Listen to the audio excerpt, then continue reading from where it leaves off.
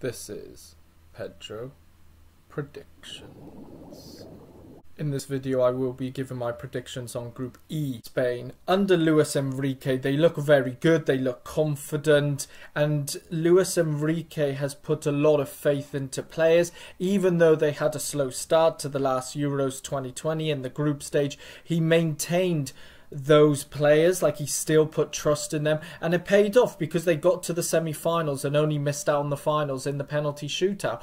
And if anything, this will create more confidence in the squad, more cohesion. Luis Enrique made a bold statement of not including any Real Madrid players in the last Euro 2020, and he chose players from a lesser type of club like goalkeeper Unai Simon, who has really cemented his place as first choice goalkeeper, Pau Torres, Oyarzabal, Dani Olmo, Sarabia, who have all proven to be really good additions to the squad. Spain have got incredible youngsters coming through like Pedri, Ferran Torres, Eric Garcia, who have cemented themselves in the squad. Even with such a new, refreshing looking Spanish squad, you've still got the highly experienced and influential Busquets and Jordi Alba, who can give the other players that bit of wisdom. Yes, this Germany squad is not as strong as it has been in the past, but their midfield is still very strong, with Julian Brandt and Gundogan playing at their best ever. Musiala seems to be getting better game by game, and you've got highly influential and experienced midfielders like Kimmich and Müller, and of course you've got Müller's great jokes.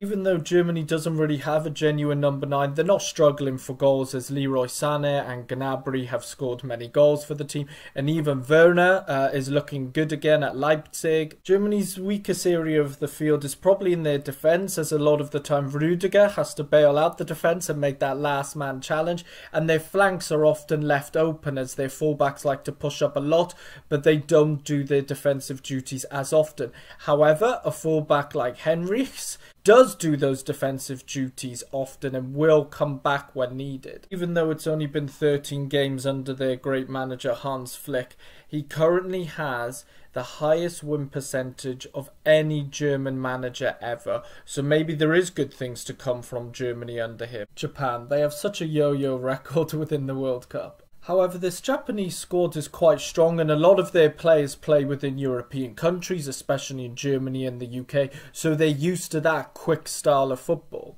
More information can be found about the Japanese national team in my video about Asia's chances this World Cup. Costa Rica. They went undefeated in their last 7 World Cup qualifiers, so they're showing that when under pressure or when they need results, they will grind out those results. And they showed this in the playoff as well against New Zealand, where they scored early on and then were just defensively solid thereafter. Speaking of defensively solid, Costa Rica in the final round of the CONCACAF qualifiers only conceded 8 goals within 14 matches. Costa Rica play a very defence-minded football, they stay very compact, they don't even go for that many opportunities, and they're actually proving very good at set pieces, as most of their goals come from set pieces. However, to get set pieces, the team needs to create chances, and I don't know whether Costa Rica will be able to create chances against teams like Spain and Germany that will dominate them in all departments of the field and are very clinical in front of goal. However, this Costa Rican squad has shown they can compete against the best, as a lot of them were in that World Cup in 2014 where they topped their group of death.